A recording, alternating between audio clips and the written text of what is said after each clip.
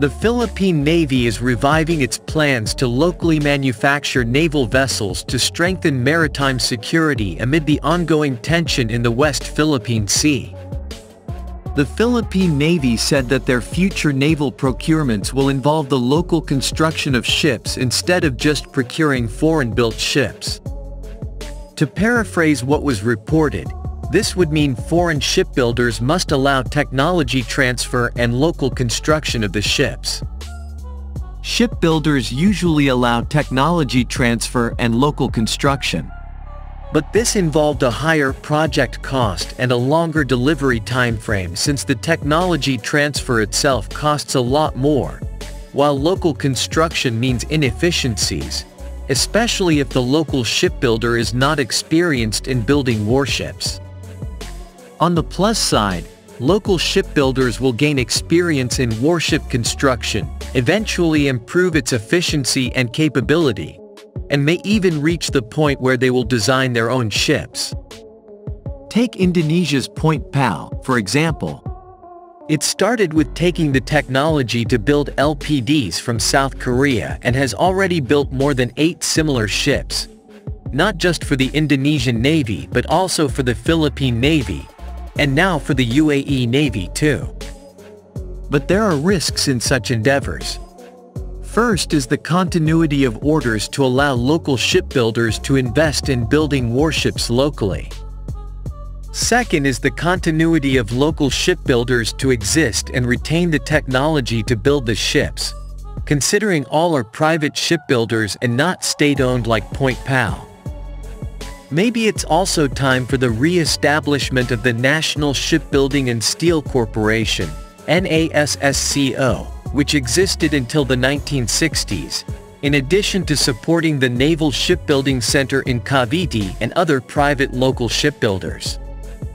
At the moment, the Naval Shipbuilding Center might be too small to construct ships larger than 50 meters long and could only build patrol boats and landing crafts. Speaking of local construction, there are several foreign shipbuilders who have made known their disappointment in the DND and Philippine Navy during the time of former Defense Sec. Delfin Lorenzana with regards to the Philippine Navy's OPV acquisition project, which was awarded to South Korea's Hyundai Heavy Industries. Originally, the tech specs called for local construction of at least 4 of the 6 ships. But HHI did not allow for this despite other shipbuilders like Austal, Bangkok Dock, ASFAT, Naval Group, and Daman all offering their OPVs to be built locally. But the DND decided to remove the local construction requirement, and HHI ultimately won the project. With such experience, many of these shipbuilders have become less interested in Philippine Navy projects, especially if they require local construction requirements. Philippine Navy spokesperson for the WPS Commodore Roy Vincent Trinidad said the government, through the Department of National Defense, will no longer buy warships from other countries. The Defense Department says very strongly that we will no longer buy ships from abroad because to sustain them is more expensive than their cost. It is better for the economy to build our own ships, said Trinidad in a media forum at Club Filipino in Green Hills, San Juan City.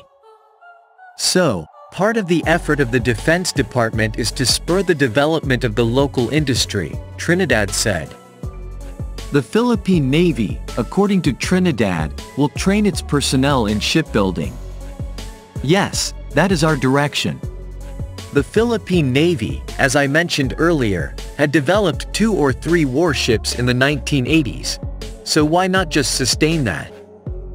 We are reviving that effort, he said. Trinidad assured the public the Philippine Navy, the Armed Forces of the Philippines, and other maritime players will do everything to secure and protect the country's territory and exclusive economic zones. In 2011, PN successfully commissioned a landing craft utility vessel built by a local shipyard in the Philippines.